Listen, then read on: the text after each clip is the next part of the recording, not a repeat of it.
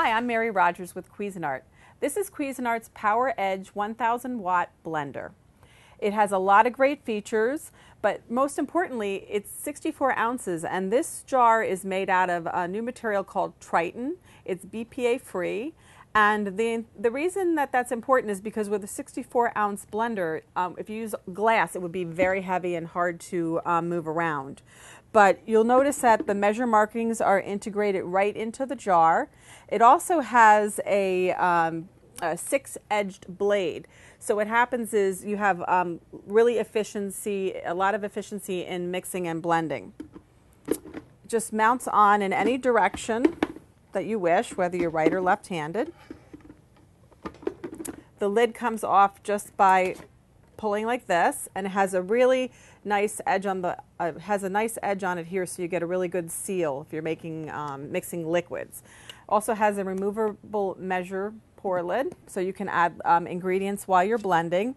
And here the base is made out of die cast, has touchpad controls. It has some pre-programmed functions like smoothie and ice crush. The nice thing about smoothie is you can make a smoothie in 30 seconds. You basically just press the button to activate it. So high, low, smoothie.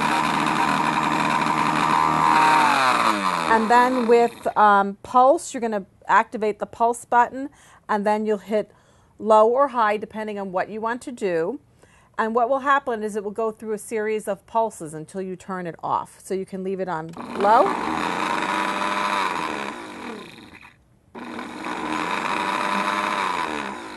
The other thing that you'll notice is it has a display window here, and this window will display the time that you've been mixing. And lastly, ice crush. You can actually crush ice in 22 seconds just by pressing that. So what I'm going to do is I'm going to make a chocolate peanut butter smoothie. This is great to make for kids. When they come home from school in the afternoon, you can get them to get some nice protein between the peanut butter, and this happens to be chocolate yogurt. And what child doesn't love chocolate? So we're going to put the yogurt in the bottom, 2 of those.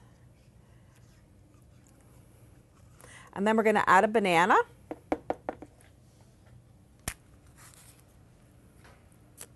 And we're also going to add some milk in a second.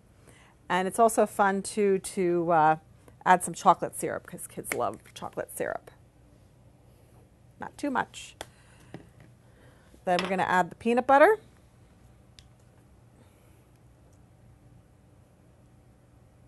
And finally the milk. And then I'm going to use the smoothie function today. And we're going to have a smoothie in no time. So turn it on and smoothie. And you'll see it's going to go through a series of functions. It'll go through some slow pulses, and then it'll go into a final blending. And in 30 seconds, you'll have a perfectly made chocolate peanut butter protein